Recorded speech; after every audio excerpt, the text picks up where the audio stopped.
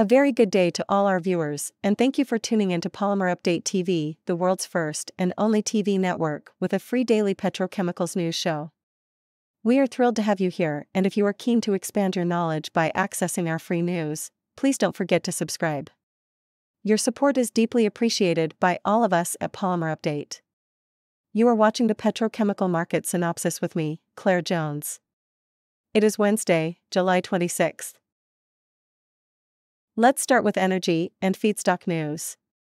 Crude oil prices rose on Tuesday as top leaders of China, the world's second largest crude oil importing country, pledged to roll out a slew of measures to boost demand and investor confidence in the Chinese economy. The gain in prices was also driven by a decline in gasoline inventories in the United States.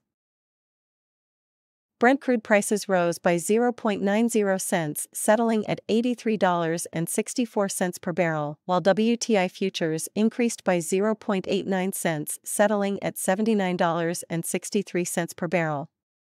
On Tuesday, open spec naphtha prices rose by $4 per metric ton at the $608 per metric ton CFR Far East Asia levels. In linear low-density polyethylene, LLDP prices marched higher in the Asian region on the back of higher import offers from overseas suppliers and an increase in energy prices. Gains in LLDP futures on the Dalian Commodity Exchange in China further pushed prices higher in the region. In Southeast Asia, LLDP prices were assessed at the $940 to $970 per metric ton CFR levels, a rise of $20 per metric ton from the previous week. In Far East Asia, LLDP prices were assessed at the $940 to $960 per metric ton CFR levels, a week-on-week increase of $30 per metric ton. In India, LLDP prices were assessed at the $980 to $1,010 per metric ton CFR levels, a week-on-week gain of $30 per metric ton. In Asian market updates for polypropylene, polyethylene, and polyvinyl chloride. In polypropylene, this week, PP prices witnessed a rise in parts of Asia, while quoting flat in other parts of the region. A week-on-week gain in upstream energy and propylene values pushed prices higher in the region. Bullish PP futures on the Dalian Commodity Exchange in China and firmer import offers from overseas suppliers also supported the price rise.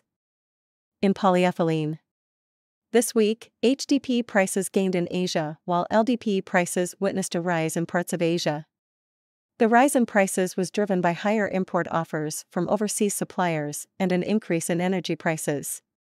In polyvinyl chloride, this week, PVC prices climbed in parts of South Asia, while remaining stable in other parts of the region. Stronger import offers from overseas suppliers, coupled with gains in upstream energy and VCM feedstock values, supported the price rise. A rise in PVC futures on the Dalian Commodity Exchange further pushed prices upward in the region. Our broadcast today is sponsored by South Korea's Direx Polymer LLC.